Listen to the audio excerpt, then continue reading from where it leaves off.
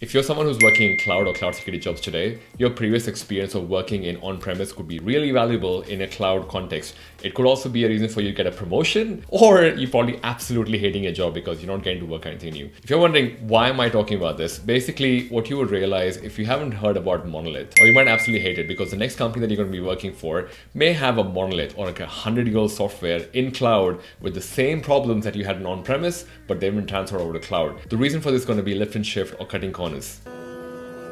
Wait, not that kind of wood cutting.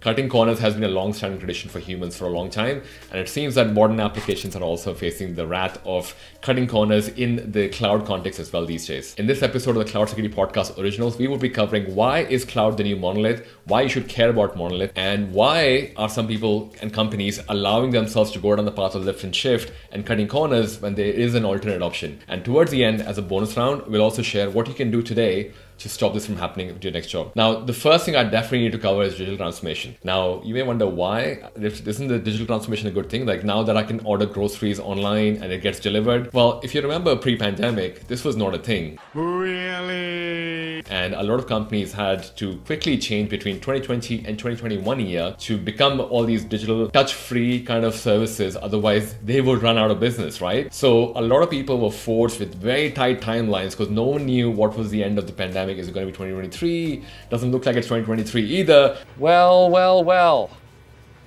How the turntables... But that's the whole point, that a lot of people were not sure as to how much time do they have so that they can drag the traditional method. So they all had to go through digital transformation. According to a stat that came out in June 2022, digital transformation sitting at a market price of $588 billion and is expected to increase by at least 26% each year all the way up to 2030. That we're still going through it. This is supposed to be a slow process, but now, as per this report and many more sources that you can find on the internet, it seems that digital transformation is a lot more needed and is basically going through what we call a crunch time. And crunch time means you're cutting corners because you want to meet the deadline, and there are several reasons why people would want to do this. Now, increased demand in digital transformation means you have tighter timelines because you don't have much time left before potentially your business may run out. So there's a lot of pressure from the business. And what this also means, you're doing a lot of lift and shift. You're putting a lot of this into backlog to say, I would come back to this and hopefully one day transform this digitally.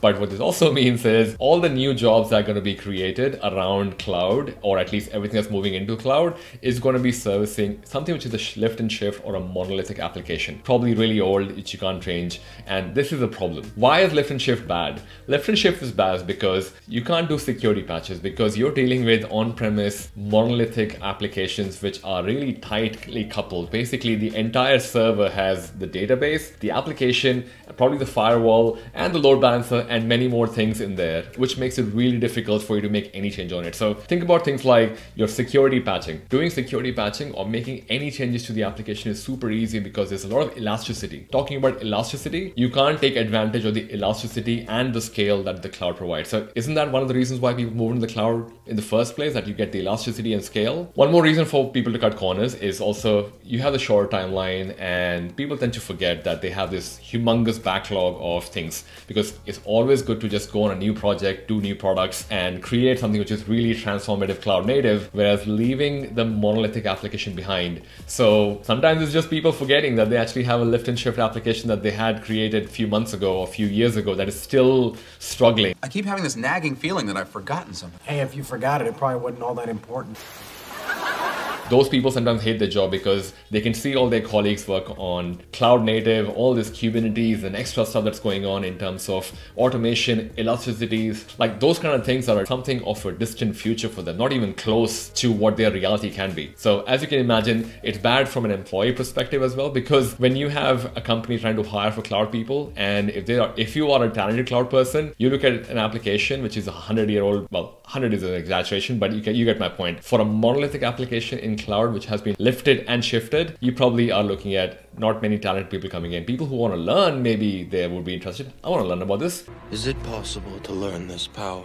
I've never done work in on-premise, so I want to see what that's like. So I'm sure there's a pie for everyone who is interested in pie, if that's the right analogy. I just wanted to say that is a bad idea to go forward with if you're trying to do lift and shift. Now you may also wonder, hey, Ashish, if it's that bad, why would you want to actually go down the path of cutting corners? Like, why not just everyone can go digital transform? Now there are a couple of reasons for it as well. Sometimes there is no choice. Sometimes the real answer is, well, your data center is shutting down, or you have to move countries, or your company is shutting down and they have to try to scale down because as quote unquote recession is here, not here, however people want to say it or governments want to say it, that companies are in crunch time at the moment, and to take advantage of this, sometimes they have to dramatically reduce the size for things that they don't need and save cost. Lift and shift does not cost a lot, but using cloud native services, depending on the services you're using, can be a costly exercise to move something from on-premise onto a cloud environment. The initial cost could be too high, and some people may just want to take the risk because what if it goes bad? And rightly so. The other reason is sometimes it's the easiest answer because you're trying to figure out, let's just say, a mainframe, which is notorious in the world of banking for you cannot do anything with it. Can't do anything. There is no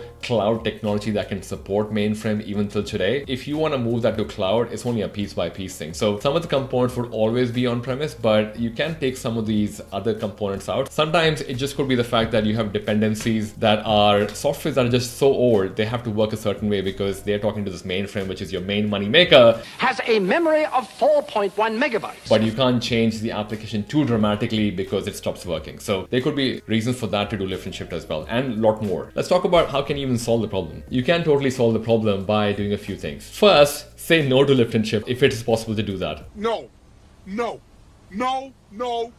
Prevention is better than cure. Train internal folks on cloud and the advantages of DevOps, automation, and using cloud elasticity and scale for advantages like you're able to scale or based on demand, so you can actually save money for times that you don't use a server, you can shut them down. You can use serverless applications if you are trying to build a cost-effective, low maintenance, hopefully low maintenance application. All of this fails and you still have to go down the path of doing a lift and shift just because either there's a dependency of the software that requires the application to work in a certain way, or there are other software related reasons and not political reasons. Have a plan in mind for when are you going to come back to lift and shift and try and transform them, if it is even possible to do that. So have this reality in mind that there are going to be lift and shift everywhere. It's just that whether you want to work on it or not is the question that you want to ask yourself. And one of the reasons I had was sometimes people just forget. And if they are forgetful, maybe you could be the person who could initiate, hey, we had this lift and shift thing that we had for a while. Maybe I can kick off a project to do something interesting because, I don't know, serverless has become a thing now, and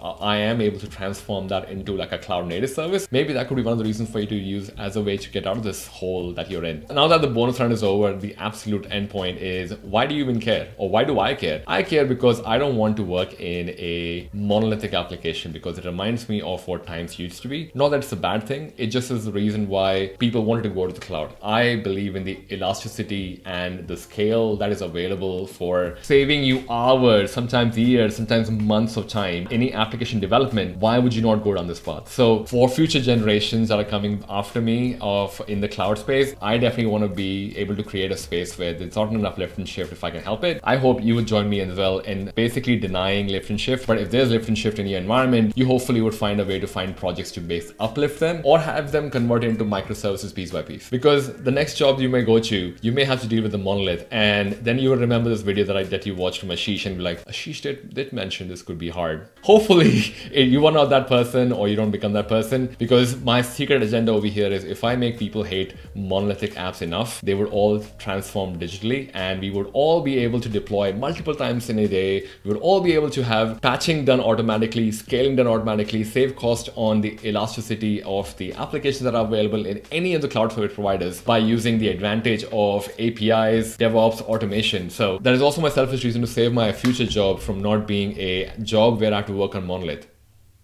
See what I did there? All right, that's pretty much what I wanted to cover on this video. Hopefully you enjoyed this. And if you are someone who's probably working in a monolith or has some frustration about working with monolith or has some good stories about it, feel free to drop that as a comment and I would love to respond to it. If you have any questions about cloud security, feel free to like and subscribe to the channel. We always create cloud security content. We speak to experts using cloud security podcasts on the YouTube video and on LinkedIn. So definitely subscribe and follow us on our socials, and I'll see you in the next video. Peace.